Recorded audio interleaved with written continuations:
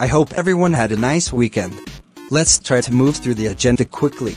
We'll start with the staffing situation. Aren't we going out of order? You're right. My mistake. Before we do anything, we should approve the minutes from the last meeting. Motion? Second. Political news. We interrupt your program for some breaking news. I'm Paul, and this is my friend, Lucy. Today, we are going to talk about what happened at McDonald's. A mom named Doris did not get what she wanted, and because of this, she destroyed the entire McDonald's restaurant. We'll take you there with another news reporter, Mr. Hernandez. Thank you, Paul and Lucy.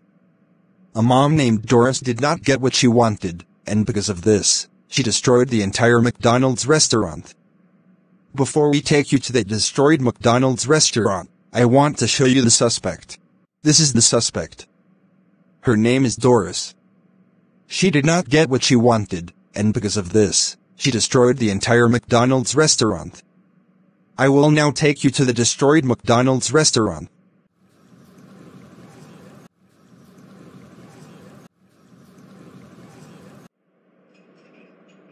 As you can see, the entire McDonald's restaurant has been destroyed. All of the tables and chairs have been ripped apart, the counter has been destroyed, and all of the other stuff including the food and drinks have been soiled. And, here with me to report, is Aubrey Cox, the clerk of McDonald's. Aubrey Cox, can you tell everyone what happened? Well, there were no more McDoubles for the mom, so I asked her if she wanted a McFlurry instead, but no, and then she went out of control. Then she asked Boris, Caillou, and Rosie to engage her, and then she destroyed the entire McDonald's restaurant. It was horrible. I was so scared. Fortunately, I wasn't seriously hurt though. Thanks for the information, Aubrey Cox. Now, here I am back outside of the McDonald's restaurant where I have been joined by one other guest, Miss Martin. She is going to tell us some information about what happened. Miss Martin, can you tell everyone what happened? Well, I wanted to get something to eat at McDonald's today. But when I walked in, there was a mom named Doris who started to go out of control. Then she pointed her finger at Boris, Caillou, and Rosie to ask them if they can all engage her. I was so scared that I had to get out of McDonald's.